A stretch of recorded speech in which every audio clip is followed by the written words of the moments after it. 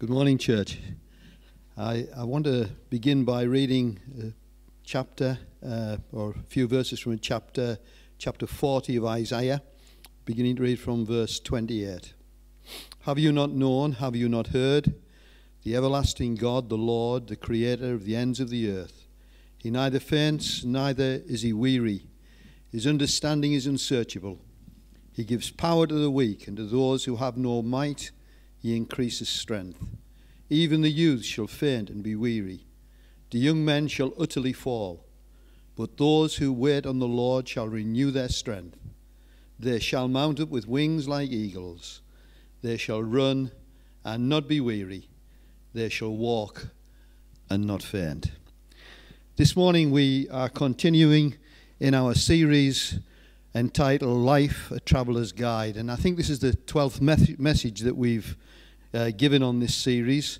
All our messages are on our website, and there'll be some details as to how you can access those coming up later.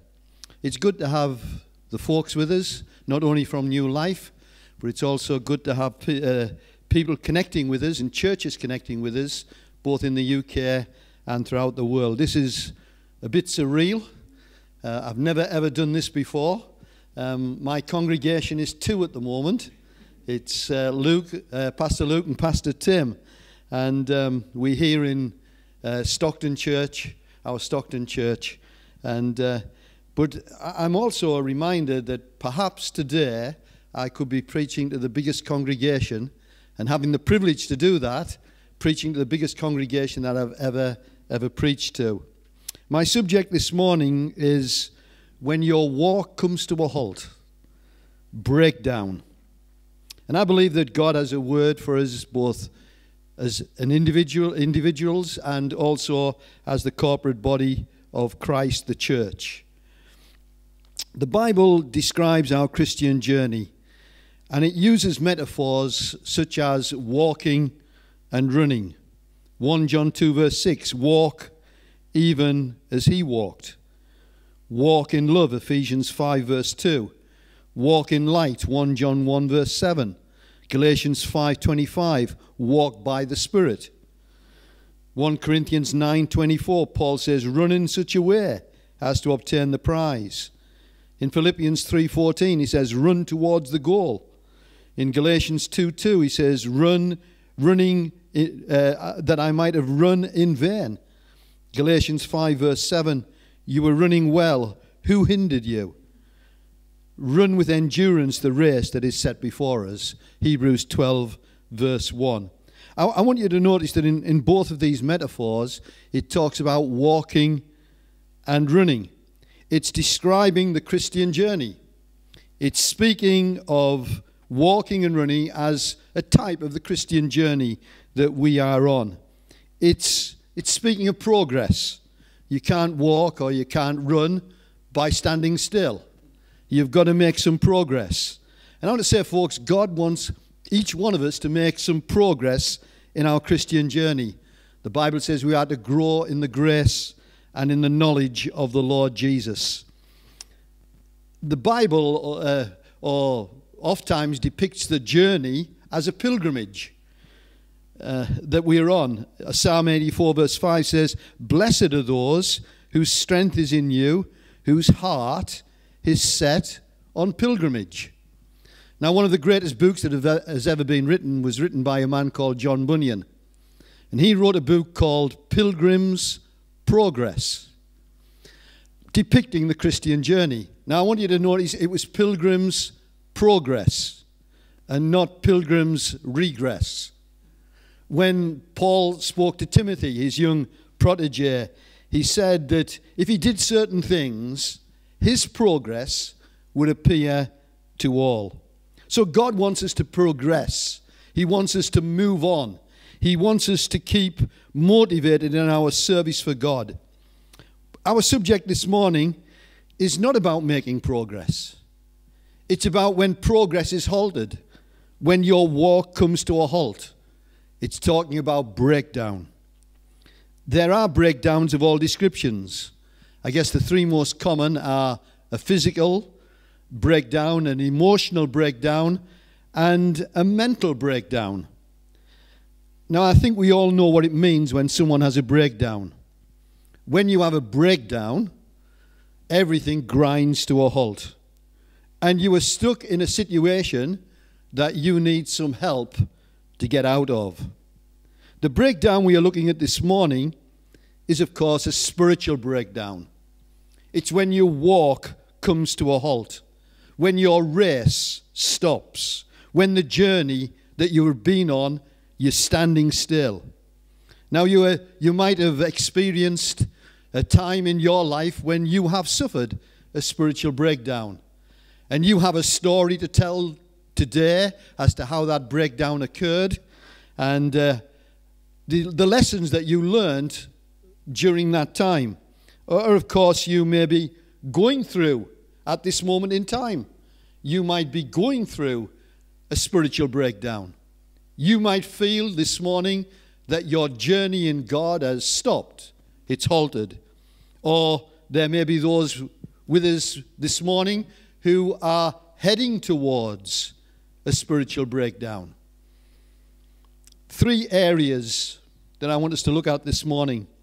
How do spiritual breakdowns happen? What do you do if you've suffered a breakdown? And how do you recover and get going again? For those of us who have driven a vehicle for any length of time, there's every likelihood that there have been those occasions in our lives when we've suffered what is termed a mechanical breakdown. When the vehicle has stopped and we've needed assistance. The vehicle's broken down and we've needed assistance to get it going again. We've had to call the AA, the RAC, green flag, or if Alan Peacock is in shouting distance, we call for Alan, and I've done that on more than one occasion. None of us are immune from a spiritual breakdown. Breakdowns do happen, and no one is immune from them. I've seen many a car on the back of a breakdown truck with a new vehicle registration on the back, and you wouldn't expect a new car to break down, and yet even new cars break down. You know, friends, the Bible says that he that thinks he stands should take heed lest he fall. When Isaiah wrote, he said, people you wouldn't expect have broken down. Even the youths have grown faint and weary. The young men have utterly fallen. You wouldn't expect youths or young men to have a breakdown. Yet Isaiah here is saying these breakdowns have happened. And none of us are immune. The greatest man who ever lived was John the Baptist. His walk came to a halt when he found himself in a prison cell, when he found himself cut off from everyone that he associated with, his loved ones, and his ministry had come to a halt.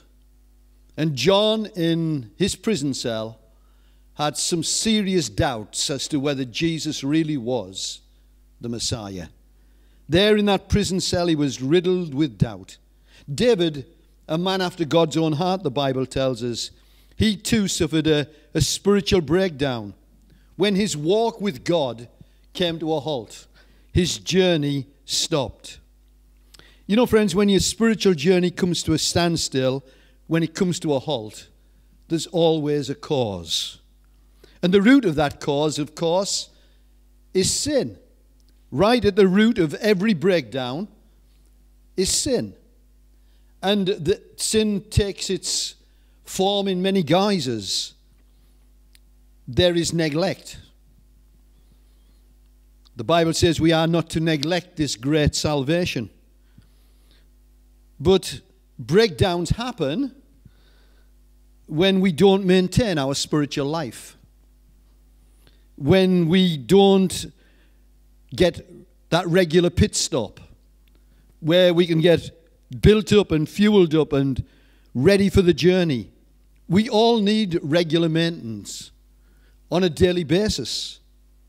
We all need that daily renewal, and we neglect it at our peril. You know, the Bible says that God daily loads us with benefits. Daily, he loads us with benefits. His mercies are new every morning. And yet we don't stop at times long enough to avail ourselves of the benefits and of the goodness of God that he wants to pour upon our lives.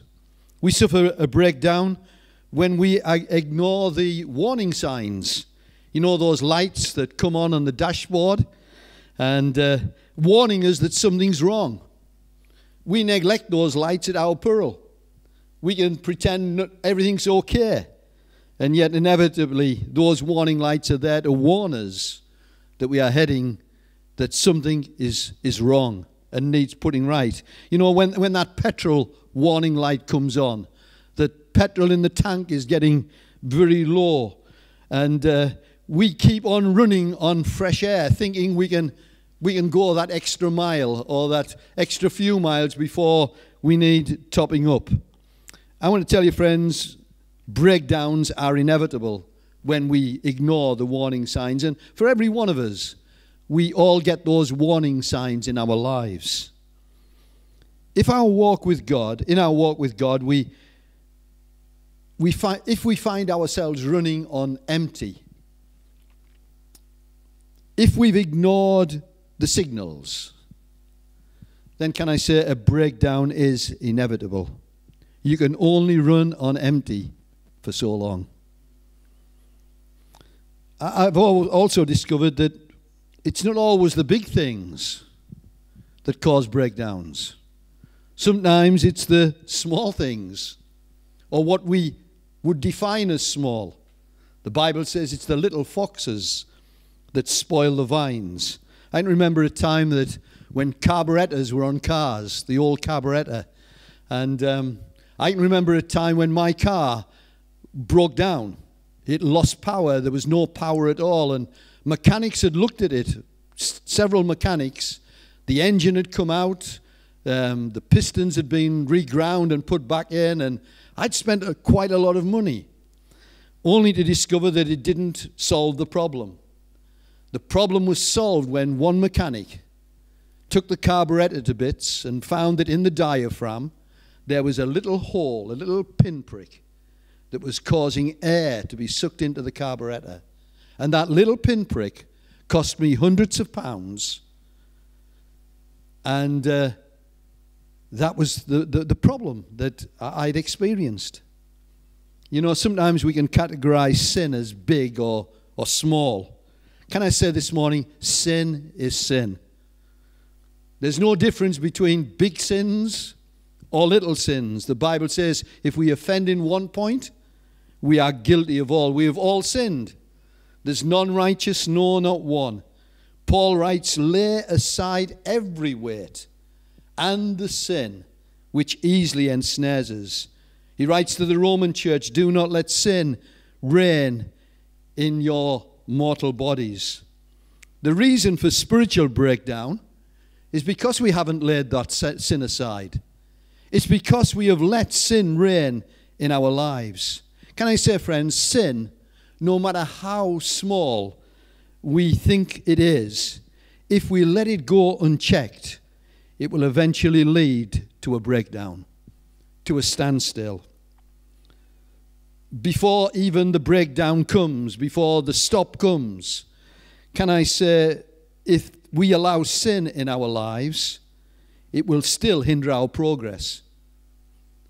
The Bible says that the sin which so easily ensnares you. In other words, any sin that is in our lives, any trace of sin, it will ensnare us, it will entangle us and halt our progress. What do you do when your walk does come to a halt? Well, I think the first thing, you become aware that you've got a problem. You mightn't have been aware before, but you become aware that you've got a problem. Sometimes it's a big problem. You recognize the problem. You know, you can fool everyone else, but you can't fool yourself and God. You know when things are not right. You know when your walk has come to a standstill. It's not a bit of good when you have a breakdown, burying your head in the sand like the proverbial ostrich and saying it doesn't matter. It's important that we identify where the problem lies. David, when he suffered a spiritual breakdown, he found himself in a deep pit of despair. And he asked God to search his heart.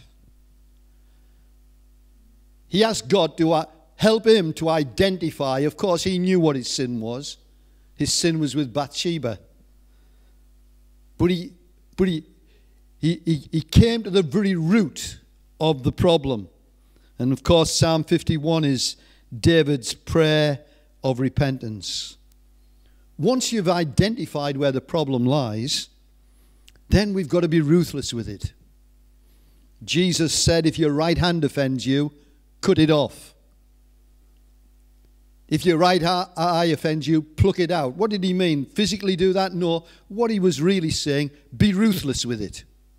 Be ruthless with sin. Deal with sin ruthlessly. Lay aside every weight. Lay it aside. And the sin which so easily ensnares us. Paul likened this spiritual journey to the athlete in a race. And of course, the athlete in the race is stripped for the contest, throwing off anything that hinders his progress. We need to do that with sin. We need to throw it off. We need to lay it aside. On Facebook yesterday, there was a caption that caught my attention. It said this: if only we treated sin the way we do the coronavirus. And that, as Christians, that has got to be our attitude to sin. We've got to stay away from it. We've got to be clear of it. If our walk and progress in God has been altered, how do we get going again? How do we get back in the race? How do we start to walk again? Perhaps more importantly, how do we keep going? How do we continue to grow in the grace of our Lord Jesus Christ? How can we walk and not faint? How can we run and not get weary? The cause of our breakdown must be dealt with. And God has a remedy for it. We read in 1 John 1 verse 8. God's remedy for dealing with our sin. If, there's a big if there. If we confess our sin, He is faithful and just to forgive us and to cleanse us from all unrighteousness. Repentance is an old-fashioned word. You don't hear much about it these days. But what it really means is to turn around. Is to forsake it. You see, friends, it's not just a matter of confessing sin. We all know of people who confess sin and then go and do exactly the same thing again. It's forsaking sin. And that involves repentance. Proverbs 28 verse 13 says, whoever confesses and forsakes his sin. Notice confession and forsaking it. It's no good confessing it and then going back to it again and again and again, so it becomes a way of life. The Bible says we have got to forsake it, because that person will obtain mercy from the Lord. Before we can move on in our walk with God, in our Christian journey, sin has got to be dealt with. And we need to ask help. The Bible says we are to call on the name of the Lord. For whoever calls on His name will find deliverance. And at times we need to call on the name of the Lord. If appropriate, we need to ask the assistance of a brother or a sister in Christ. The Word of God does tell us that our first port of call is to God, But there may be times we need to enlist the help of a brother or a sister in Christ who we can trust.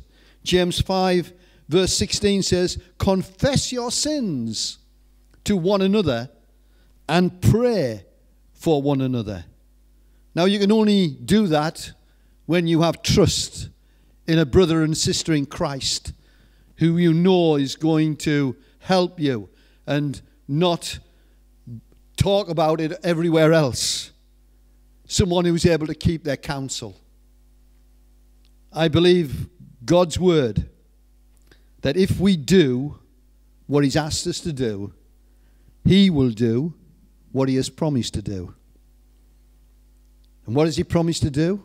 If we'll confess our sin, he is faithful and just to forgive us and to cleanse us from all unrighteousness. So if we do what God has asked us to do, he can be assured that he will do what he has promised to do. And once that has happened, we can start walking again. We can start running again. The steps of a good man are ordered by the Lord. And even though he may fall, he will not be utterly cast down, for the Lord upholds him with his hand. Paul said he's been knocked down, but he hadn't been knocked out. Do not gloat over me, my enemy, for though I have fallen, my walk has stopped, I will rise again. Paul said, one thing I do, forgetting those things that are behind, reaching forward to those things which are ahead, I press towards the goal for the prize of the upward call of God in Christ Jesus. And once the slate has been wiped clean, I want to tell you, friends, you can get going again. One man said, you can't keep a good man down. Let me tell you, the steps of a good man. And there's no goodness in us, but our goodness and our righteousness comes from him. The steps of a good man are ordered by the Lord. How do we keep going? How do we keep going once we've sorted the mess out, once we've acknowledged where the problem is? How do we keep going? To a group of believers in Ephesus who had come to a standstill, who had come to a halt, God's word came to them. It came to them bringing the remedy and also the instruction as how to get going again. And this was the word of the Lord that came to the church in Ephesus. Remember from where you've fallen, repent, and do the first works. Notice that, remember. Remember. Remember where you've fallen from. Remember where you once were. Remember that there was a time when you were running well. Remember there was a time when your heart was seeking after God. Remember the fire of God that burned in your heart. When you wanted everyone that you met to know about how much Jesus loved them. Remember how you longed for his word. Remember how you longed for his presence. To go into that secret place and to pray there to the Father who is in the secret place. And how that hour seemed like just 10 minutes. And when you were there, your heart was burning within you. Remember how you loved his presence. Remember the time when you didn't forsake meeting together with your other brothers and sisters in Christ. Remember the time when you loved to go to the house of God with the people of God. When fellowship with your brothers and sisters was a priority. God said to this church in Ephesus, remember. Remember those former days. And now it's not like that anymore. Your walk has stopped. Your walk has halted. And then he said, repent and do the first works.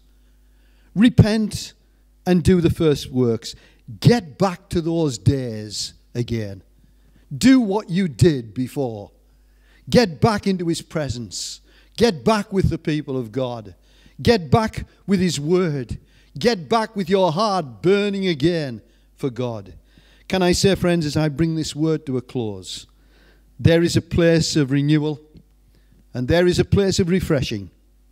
Isaiah 40 verse 31 says, they that wait upon the Lord, they shall renew their strength. They shall mount up with wings as eagles. They shall run and not be weary. They shall walk and not faint. You can get some fuel back into your empty tank. God has got a full supply. There is no impoverishment with him. The Bible says, be filled with the Spirit.